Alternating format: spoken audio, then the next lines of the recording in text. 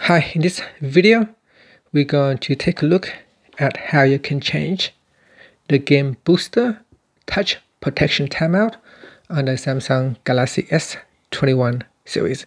Now this is the touch protection game out. Sometimes you may see this screen.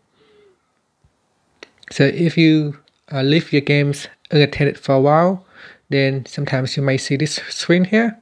Now you can change how long it will take before this game's protection times out will appear on the screen. So first, let's go back to your home screen by tapping on the home key at the bottom of the screen.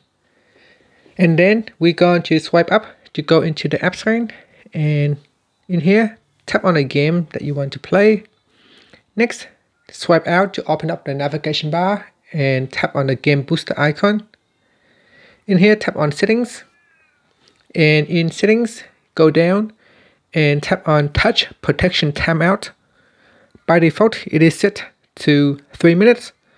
Now you can change it to 15 seconds, 30 seconds, 1 minute, 2, 3, 5, or 10 minutes, or never.